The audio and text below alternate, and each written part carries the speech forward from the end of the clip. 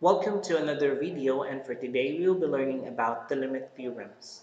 At the end of this lesson, the learner should have illustrated the limit theorems and applied them in solving for the limit of algebraic functions. Mastering the limit theorems is a very big help for students in solving for the limit of functions without doing the tedious process of making the table of values and illustrating the graph of the function. In this lesson, we will be learning the limit theorems and apply them in solving for the limit of algebraic functions. The first theorem is called the limit of a constant. This states that the limit of a constant is itself. If a is a constant, then the limit of a as x approaches c is equal to a. So, say for example, we have the limit, or we are asked to solve for the limit of 3 as x approaches 2. The answer is 3. Another example, the limit of 1000 as x approaches 0 is equal to 1000. Another example is the limit of pi as x approaches 1/2 is equal to pi. Since pi is considered a constant value, it has a value of 3.1416 and it is not a variable. Therefore, the limit of pi is itself. Okay, let's move on to another theorem, and it's called the limit of an identity function. This theorem states that the limit of a function f of x equals x as x approaches c is equal to c. That is, in symbols, we have the limit of x as x approaches c equals c. Say, for example, we have the limit of x as x approaches 0. The answer is 0. Another, the limit of x as x approaches 1/2 is equal to 1/2. Another, the limit of x as x approaches 3 is equal to 3. So if you are given an identity function f of x equals x or y equals x, the limit of x as x approaches c is just equivalent to the value of c. Okay.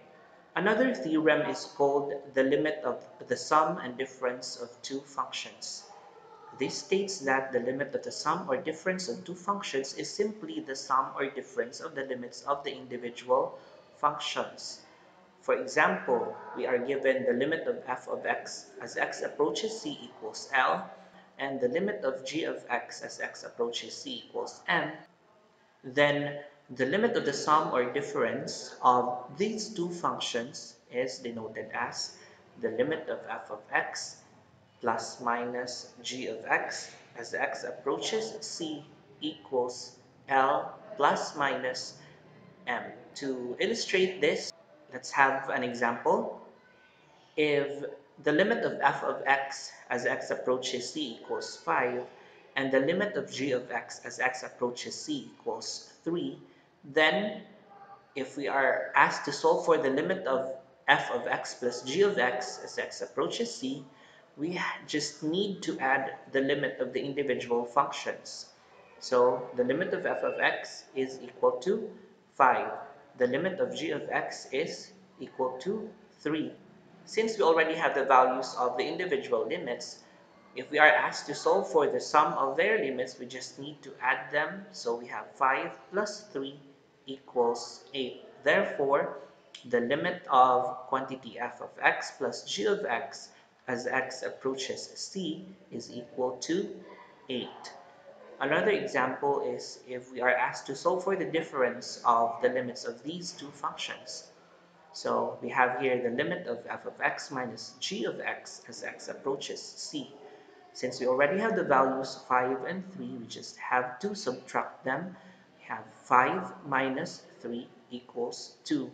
Therefore, the limit of f of x minus g of x as x approaches c is equal to 2. So that is the limit of the sum and difference of two functions. Another limit theorem is called the limit of a linear function. This states that the limit of a linear function f of x equals m of x plus b, where m and b are any constant. We say that the limit of mx plus b as x approaches c is equal to mc plus b. What happens here is that m and b retains since they are constant values, and the value of x in your function becomes c in your answer, since as what we had discussed in limit theorem number 2, or the limit of an identity function, the limit of x as x approaches c is equal to c. Therefore, the limit of mx plus b as x approaches c is equal to mc plus b. To understand this theorem, let's have an example. If we are asked to solve for the limit of 2x plus 3 as x approaches 3, then what we need to do is to substitute 3 to the value of x, since the limit of x as x approaches c is equal to c. So we have here the constant 2 times the value of x, or the value of c, which is the limit of x as x approaches c. So 2 times 3 plus the limit of a constant is itself. So we have plus 3. 2 times 3 equals 6 plus 3 equals 9. Therefore, the limit of 2x plus 3 as x approaches 3 is equal to 9. This is simply substitution, or this is one method that we have discussed in our previous video, which is the substitution. Another example, if we are asked to solve for the limit of 3x minus 2 as x approaches 0, we just need to substitute 0 to the value of x. So we have 3 times 0 minus 2 equals 0 minus 2 equals negative 2. Therefore, the limit of 3x minus 2 as x approaches 0 is equal to negative 2. So that is our theorem number 4. Let's now move on to another theorem, and that is called the limit theorem number 5, or the limit of the product and quotient of two functions. This states that the limit of a product or quotient of two functions is simply the product or quotient of the limits of the individual functions. In symbols, we say that if the limit of f of x as x approaches c equals L, and the limit of g of x as x approaches c equals m, then the limit of f of x times g of x as x approaches c is equal to the product of their individual limits L and m. So L times m. And the limit of f of x over g of x as x approaches c is just equal to the quotient of the limit of the individual functions. So we have L divided by m, or L over m, such that the limit of the denominator should not be equal to 0. In cases where the denominator is 0, the limit does not exist.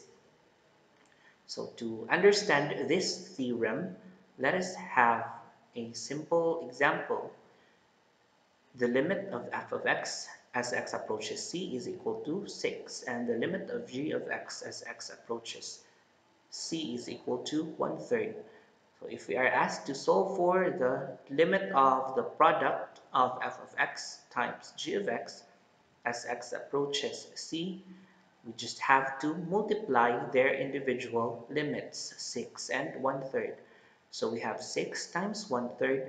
6 times 1 is 6. 1 times 3 is 3. 6 divided by 3 is 2. Therefore, the limit of the quantity f of x times g of x as x approaches c is equal to 2. How about the quotient of the two functions? We have the limit of f of x over g of x as x approaches c equals the quotient of the limit of the individual functions. So we have 6 over 1/3. Now, since our denominator is a fraction, we multiply our numerator to the reciprocal of the denominator. So we have 6 times the reciprocal of 1/3, which is 3 over 1. 6 times 3 is 18 divided by 1 is 18. Therefore, the limit of f of x over g of x as x approaches c is equal to 18. Now, what if the individual limits are not given? So, for example, we have the limit of 5 times the quantity x plus 2 as x approaches 2. What we need to do is to identify our individual functions. So we have here 5 as our f of x and x plus 2 as our g of x. So according to limit theorem number 5, the limit of the product of two functions is just equal to the product of their individual limits. So we can have the limit of 5 as x approaches 2 times the limit of x plus 2 as x approaches 2. Now, solving for the limit of the individual functions, we have here the limit of a constant. Now, what do we know about the limit of a constant? According to theorem number 1, the limit of a constant is itself. So, the limit of 5 as x approaches 2 is just equal to 5 times the limit of x plus 2 as x approaches 2. And this is a function in the form mx plus b, where m is equal to 1.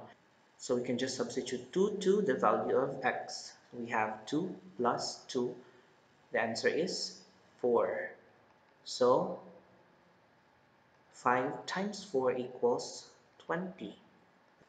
Therefore, the limit of 5 times x plus 2 as x approaches 2 is equal to 20.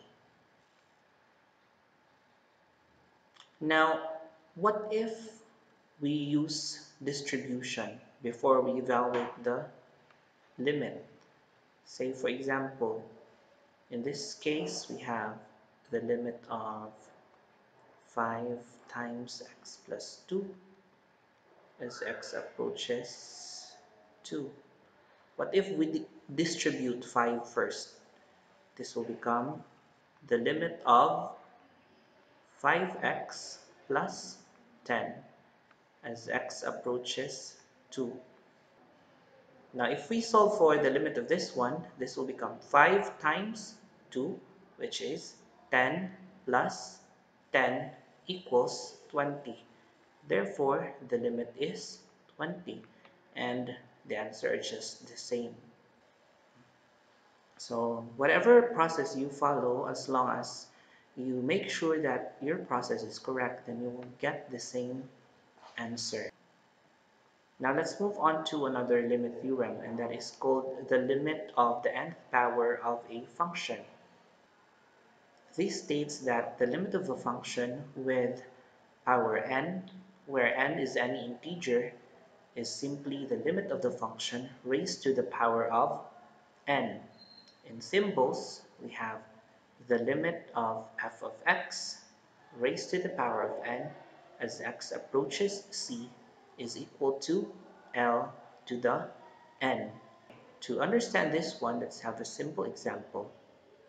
What if we have the limit of 3x minus 3 squared as x approaches negative 2? What we need to do is to solve first the limit of f of x before we raise that one to the power n, or the power 2. So solve for the function inside.